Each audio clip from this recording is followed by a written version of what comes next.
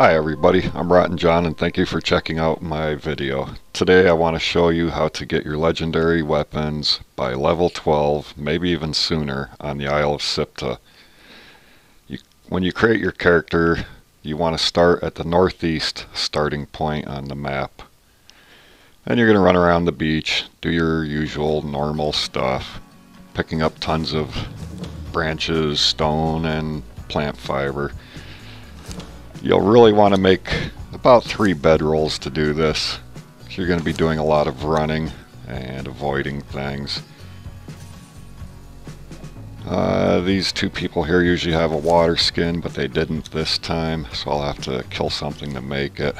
But anyways, this is the area we're going to head to from the northeast starting point, right up into the brown wooded area, just above there. It's called the Northern Woods here. As soon as you get into this area, there's going to be a lot of wolves and bears you're going to have to avoid, but you want to start looking for the gulaws. You don't want the light brown ones, you need the corrupted ones, and they'll be a darker black color. Like here's one right here. Right now it's kind of easy to cheese this because the hate list is not right with the new Isle of Siptah map.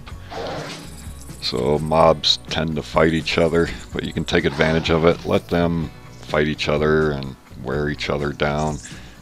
Maybe go in with your stone daggers, give them a few pokes, start some bleed going.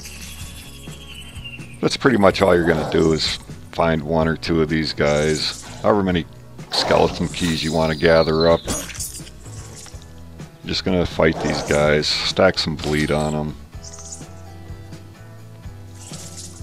They die fairly easy, but they can kill you real easy at this early level too. That's why you really need to have a few bedrolls, which I forgot to place one here, and I'll get to it in a second. One thing with these guys, they'll whack you with those boulders. And if you're running away from them, they will throw the boulders at you, and it's usually a one-shot hit at this low level with the boulder. So you gotta make sure you have a bedroll down nearby here.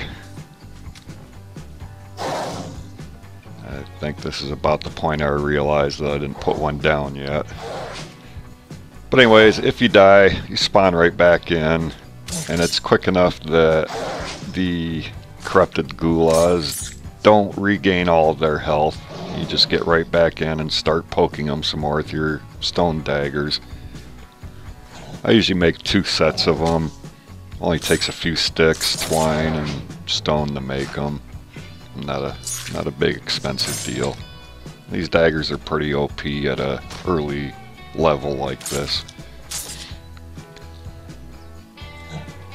Throughout the video, I'm not going to show you gathering all the sticks and stone. I'm not going to show you how I ran across the map everywhere. But pretty much you're going to fight these guys. You're going to take them down.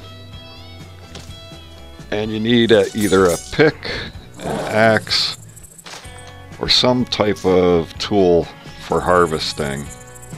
The stone pick is pretty cheap, stone axe is pretty cheap, either one works. Because once you get these guys dead, then you just harvest them and you get your skeleton keys. And I did this video on just a random community server to show you that it is possible. Like I said, I'm not going to show you gathering all the sticks and stone and wood. You guys know how to do all that. I'm not going to show you running from this area all the way to the center of the map at the tower. Basically, once you kill one of these, or as many as you feel like doing to get the skeleton keys, you're just going to run out of here and avoid everything all the way to the center of the map where the big tall black tower is. And that's where you're going to find, I believe it's 6 locked legendary chests, and that's where these skeleton keys come in handy that you get from these guys. Like I said, they're fairly easy to bleed out and kill. even at a real low level. You may be able to do this even by level 8, 9, 10. You need to hit level 6 to get your stone daggers. And there we got our skeleton key from them. So now we're just going to run all the way to the center of the map to the big black tower. We're not going to fight anything. We're not even going to look at anything. We're going to avoid everything and just run. One thing you want to do though is make sure you don't run out of stamina so you can keep outrunning everything. Now it's kind of going into nighttime. And once you get to the center of the map, once again, you're just going to run past everything. You don't want to fight it, don't want to monkey around with it. They'll pretty much one-shot kill you at this low level. It looks like I have a couple skeletons hot on my tail here. And normally when I do this on a server that I go to, I kind of stay out a little bit away from this tower. Because as you can see, you start gaining corruption when you're close to it.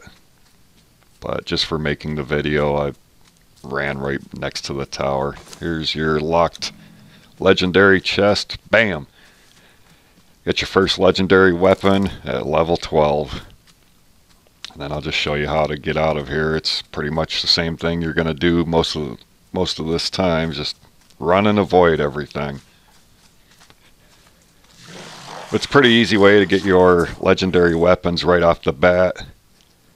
Normally I'll find 2 or 3 of the corrupted gulags to fight, the Bigfoot things in the northern forest, just to have a couple keys. Sometimes you'll run in here, open a legendary loot chest, and get stuck with a shield or something like that, which is okay.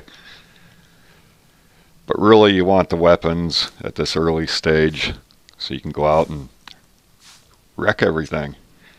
Alright, hope you guys enjoyed the video. If you did, please leave a thumbs up. Hit that subscribe button, as I will be doing more videos on easy ways of getting legendary weapons, how to get through this map a whole lot better. I hope you enjoyed it. Thank you.